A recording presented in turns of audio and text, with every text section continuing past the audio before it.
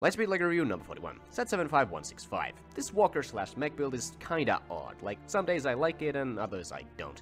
It almost doesn't feel like a Star Wars vehicle, if that makes sense. I don't know, like, I don't think it's bad, just a bit weird. The guns can be angled up and down and have stud shooters on them, there's a clip at the back for the driver's blaster, and it has decently posable legs. For figures we have two Rogue One Stormies, and as you know if you've been here before, these are my favorite regular Stormtrooper minifigures, just perfection. We also got two Death Troopers, my favorite Stormtrooper variants overall, only beaten by the specialists from Krennic's Shuttle. We're also still in the era of stud shooters, not a big fan of them personally, but they are great for play. Overall, it's a great battle pack. Even if the build is a bit weird, these two pairs of figures are just magnificent. This is an amazing armor builder, and at $15 retail, we're finally starting to see the slow price increase in battle packs, but I still think it was a fair deal. 9 out of 10. Let me know your thoughts below, and like and subscribe for more. Lightspeed LEGO review number 42, set 75134. This build is pretty bad. I mean, it's not the worst, but I don't care for it. The set's counterpart is much better in the build department. Here we do have a couple nice printed tiles though. There are two spaces for figures, one standing, one sitting, as well as clips for their blasters. The turret on it can also rotate fully around and has a spring-loaded shooter. For figures we have two jump troopers or battle damage stormtroopers, and these guys are great. Love the little added flavor with the scuff and blaster marks on them. And those huge jetpacks with the exclusive printed tiles are cool too. Next we have an Imperial shock trooper, and if you know me, you know I love shock troopers. This guy's probably my favorite basic stormtrooper minifig, period. I just adore that red color scheme. Lastly, an Imperial crew, not a flashy fig, but still a really good fig. Finally, we're still messing with stud shooters, still don't like them, but I can appreciate the play value. Overall, it's another really strong battle pack. Even with the build being what it is, the minifig selection once again is absolutely amazing. No complaints here. And at $13, good deal. 8 out of 10. Let me know your thoughts below, and like and subscribe for more. Lightspeed LEGO review number 43, set 75267. Build number 1 is a pile of rocks. You can place a blaster on it, you can put a figure on it, there's a clip for another blaster. It's fine for what it is, which is a pile of rocks. Build number 2, the Balta Speeder, on the other hand, is pretty decent. It's a bit chunky, sure, but it still looks pretty good. It has a spot for a pilot and a couple of stud shooters. For figures, we have 4 different Mandalorians, 2 male and 2 female. They all look great, my personal favorite being the Azure one. I think it's a dash of purple that really does it for me. Finally, still using stud shooters, stinky to me, but good for play. Overall, it's a decent battle pack. The build's a mix, but the figs are great, though not that messable. Sure, you can mix and match as much as you like, but they easily look their best as intended. Lastly, at $15, it was a fine deal. 7 out of 10. Let me know your thoughts below, and like and subscribe for more. Lightspeed LEGO review number 44, set 75373. The build here is a wall from the caves of Mandalore. Cool. I mean, I don't have a problem with it, it's a perfectly fine piece of terrain to display the figures on. There's an arm on it that can be used to simulate one of the figures mid-flight, a nice crate with a thermal detonator, and at the back of it a clip for an extra rifle. There's also a clip and a bar at each end of it, which can be used to attach it to 75386. Included is also a little turret. Pew! For figures, we have 2 Imperial Armored Commandos, and I love this minifig. The new helmet mold is so good. These guys are basically perfect. Next, a Nameless Mando Warrior, also just a fantastic fig. And so is the final figure, the Mandalorian Night Owl. Overall, it's a great battle pack, even with its relatively boring build, but you're buying this for the figures, and LEGO really nailed them here, and they're massable too. At $20 though, for what's essentially 4 figures and some extra pieces, it's not horrible, but it's not great either. You'll never convince me that a figure is worth $5 at retail. Just no. Still, 8 out of 10.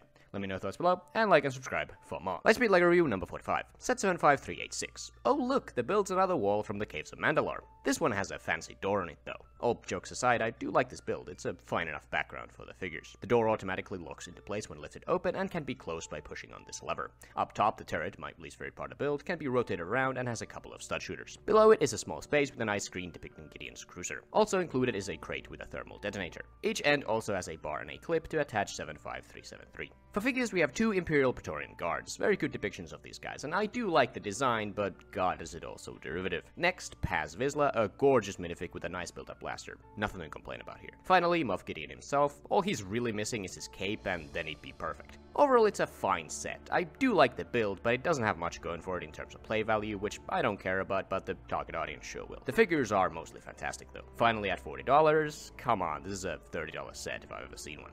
7 out of 10.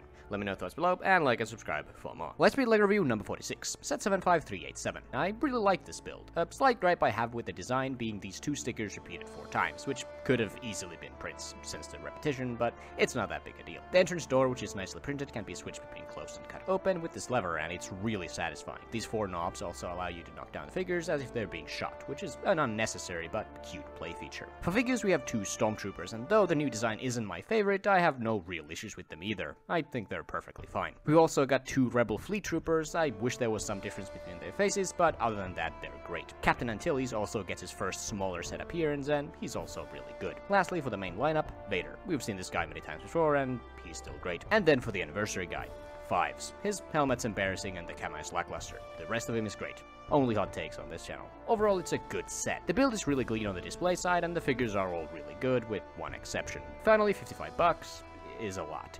7 out of 10. Let me know your thoughts below, and like and subscribe for more. Lightspeed LEGO review number 47, set 75136. I love this escape pod build. I think it's really good, though a lot of the design comes from these large stickers, which are always a pain to apply. Inside, there's plenty of space for 3PO and R2, more large stickers with a screen for the pod's trajectory, and the iconic shot of the ISD through the porthole. Finally, we have the plans for the Death Star on this 2x2 tile. At least I think that's what they're meant to be, even though it doesn't really make any sense. It's still a cool piece. For figures, we have 2 Jawas, and I like them. They're Jawas. Perhaps they should have had capes, but I'm fine with or without, honestly. Next up, C-3PO. This is the most common version of him, no fancy extra detail or nothing, but he's good. It's 3PO. Lastly, R2-D2, also the most common version of him, and basically the most modern version with some slight deviations and without the backprint, of course. And just like 3PO, he's good. Overall, it's a good set. The build's nice, the figs are good, it's not the fanciest thing, but it does what it aims to do, and it does it well. Finally, at $25 retail, it was an okay deal.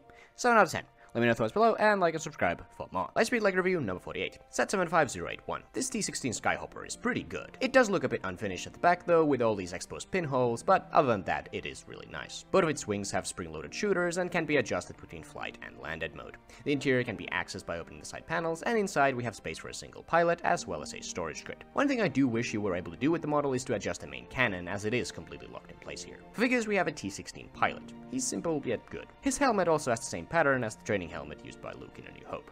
That's pretty neat. Included is also the first appearance of the molded head Tusken Raider, and this guy is amazing, and probably half the reason I bought this set in the first place. Just perfection. Also, Wombat. Overall, it's a neat little set. The build's good, if slightly flawed, the figures are just fantastic, and at $25 retail, it was actually a pretty good deal. 7 out of 10. Let me know your thoughts below, and like and subscribe for more. Lightspeed LEGO review number 49, set 75167. This speeder here is interesting. It almost feels over-designed, if that makes sense. It's just a lot with the triple guns and the pods and such. But it's not bad, and I really like the Azure as the choice for the accent color. It has space for a single pilot and a couple of stud shooters. For figures, we have Bosk, the only figure to remain exclusive to this set, and he's fantastic. The only thing that could really improve him is dual-mounted arms and legs. Next, Dengar. He's also really good, if a bit lacking in the legs. They could have given him some armor printing there. Thirdly, Forlom, everyone's favorite bug-eyed protocol droid turned bounty hunter, and I have no complaints here. He's perfect. Finally, IG-88, the blandest of the bunch, but he's still fine, though I never realized how ridiculously massive Lego assassin droids' heads are relative to their bodies. Like, my god. Also, still stud shooters. They are fun though. Overall, it's a good set. The build might be a bit all over the place, but at least it's unique, and the figures are just phenomenal. But it's not a battle pack and never should have been named as such. But it is also just a name, and I ain't gonna complain about getting 4 desirable figures for $15. Now that is a deal. 8 out of 10. Let me know your thoughts below, and like and subscribe for more. Lightspeed LEGO review number 50, set 75164. For build number 1, we've got this barricade with a turret, and it's really nice actually. The turret can be angled up and down, swivels from side to side, and has a stud shooter. Build number 2 is this dark green speeder, and I love this thing, especially the color scheme. It has space for a pilot and a couple of clips for equipment. For figures, we have 4 different rebel troopers, and all apparently based on named characters. Bet you didn't know that. I sure as hell didn't. They do still work as just unnamed armor builders too though. Starting with Private Calfor with his unique torso and that absolutely amazing dual-molded helmet. Next we have Corporal Tonk using the same awesome helmet, but being the only figure to not possess anything unique to him. Private Capel, on the other hand, being the most exclusive, with only his face being reused in another set. Finally, Corporal Rostock, also with an exclusive torso. And all of them being absolutely fantastic figures, though some bearing stronger resemblances to their counterparts than others. Finally, stud shooters. I still don't like them, but appreciate the play value. Overall, it's a fantastic battle pack with strong builds and albeit named, but still massable figures, and at $15, it was a good deal. 9 out of 10. Let me know your thoughts below, and like and subscribe for more.